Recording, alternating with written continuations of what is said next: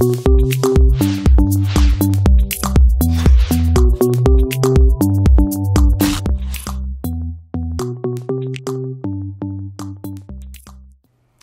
welcome to Hub Bites. I'm Sanil Rege, consultant psychiatrist. Today I'll be taking you through the thinking behind my decision to take the COVID vaccine. I'll be taking you through 4 key important areas in making that informed decision.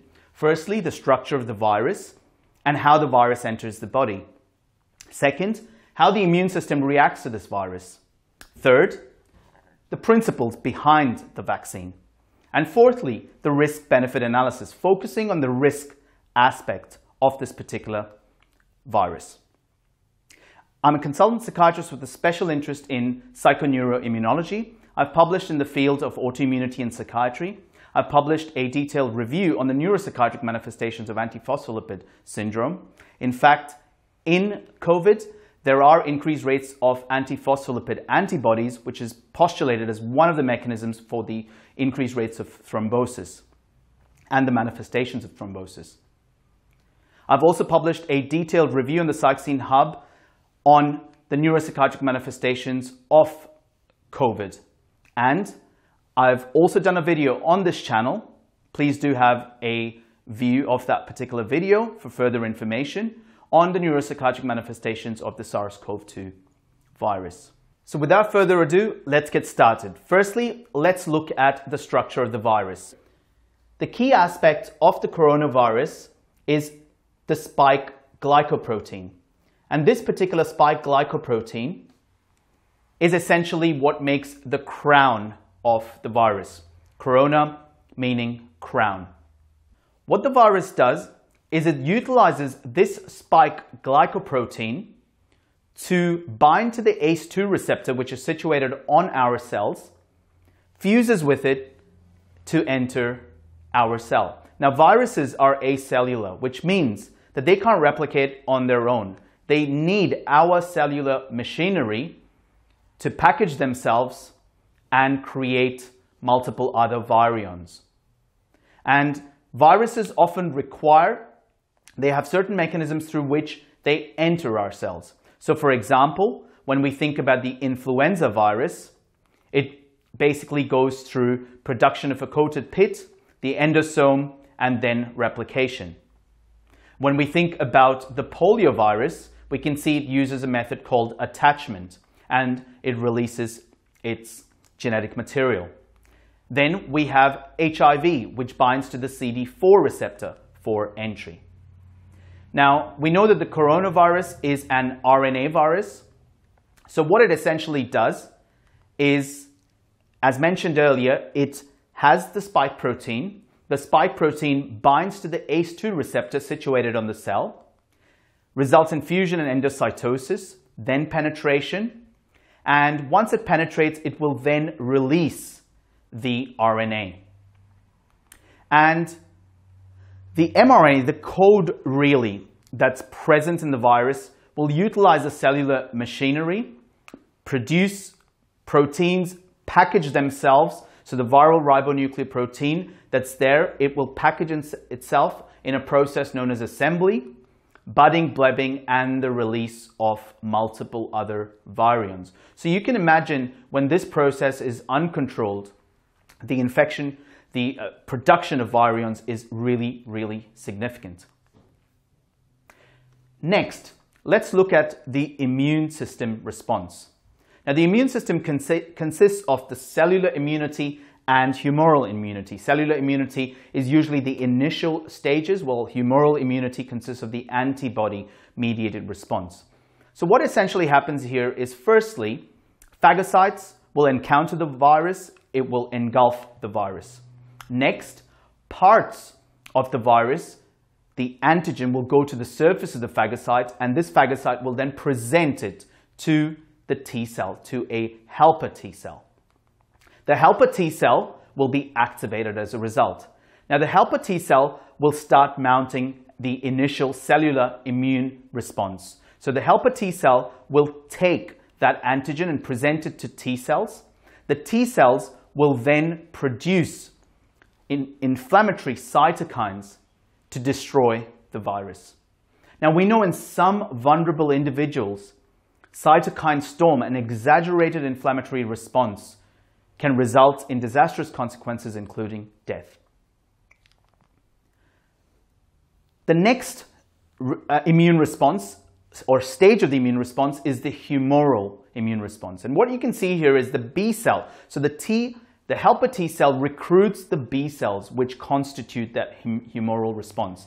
Now, there are two types of B cells, the plasma cell and the memory cell. So the plasma cell produces antibodies that attach to the invader to destroy it. But the memory cells, as the name suggests, will basically will remember the virus or the antigen, the part of the virus that the weapon, if you want to think about it that way, it'll remember the weapon and it will activate the immune response much faster because the memory cell, the next time you encounter the virus, it will recognize it and go straight to the antibody-mediated response, not needing the entire process, so saving valuable time.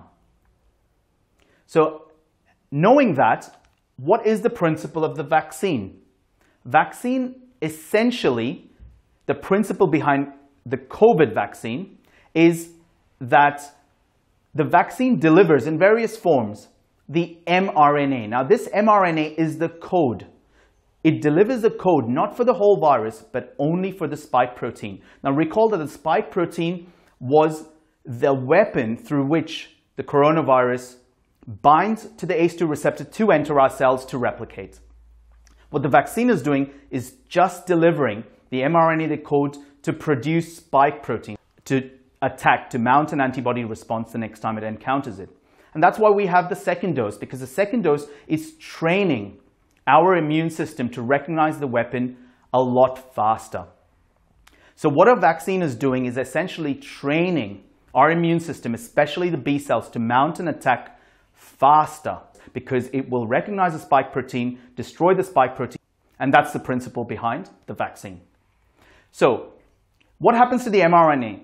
The mRNA basically gets destroyed. It's like a Facebook story or an Instagram story or a Snapchat message. It's gone. Of course, when we talk about risk-benefit analysis, that it reduces the spread as well. So from a utilitarian societal perspective, that's another argument to take into account as well. Now, let's think about the risk-benefit analysis. I'm sharing this because this may assist you in making a decision for yourself and, of course, for your loved ones as well. So whenever we think about risk, we've got to think about three aspects because it's not dichotomous, yes or no. We've got to think about, firstly, what is the probability of exposure to that risk? Secondly, we've got to think about what are the average consequences of exposure to that risk.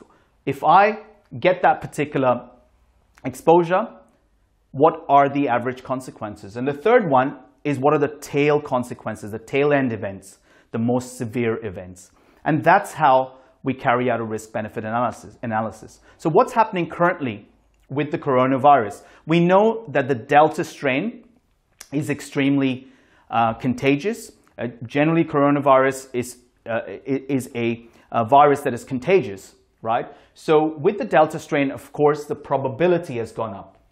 Now, you can think about it either in terms of the Delta strain or the disease as a whole, but essentially, we're looking at the probability of exposure going up. Secondly, what are the average consequences? The average consequences, evidence shows us that more than 50% of cases tend to have what's called long COVID. Now, written about long COVID in the article on the Vaccine Hub, so do have a read of it, but essentially it affects the brain and the body and can result in chronic disability. And that's a big number to think about, the average consequences of exposure. So I've got to think about that as well. And of course, we know that the Delta strain can be more severe as well, particularly in younger individuals as well. So we've got to think, and even if we don't think about the Delta strain, generally this particular contagious disease, we've got the probability of exposure up, we've got average consequences, long COVID, and we also know that the severe consequences can be death, respiratory failure, etc. So I'm looking at essentially a disease that is dangerous when I think about these particular three events. So when taking into account this risk-benefit analysis, it's not just about focusing on the severe bits, but also thinking about what is the probability of exposure. Is my probability, individual probability, going up? Secondly, what are the average consequences as a result? When this goes up as well, and this goes up as well. They're all linked. So with regards to the vaccine, it's important to recognize that it's training the immune system to recognize the spike protein and mount an attack to disarm it in a way. What it's doing is providing us with an extra layer of protection through this training of the immune system. That extra layer of protection feeds into the risk-benefit analysis, protecting us from the average and severe consequences. And of course, the utilitarian and the societal argument protecting society as well, so one may argue it's an altruistic act as well. So I hope that this video has given you an insight into my decision-making behind taking the COVID vaccine. Of course, none of this is to be construed as medical advice, and any individual decision, do discuss it with your general practitioner, with your doctor, to allow you to make an informed decision. Take care and stay safe.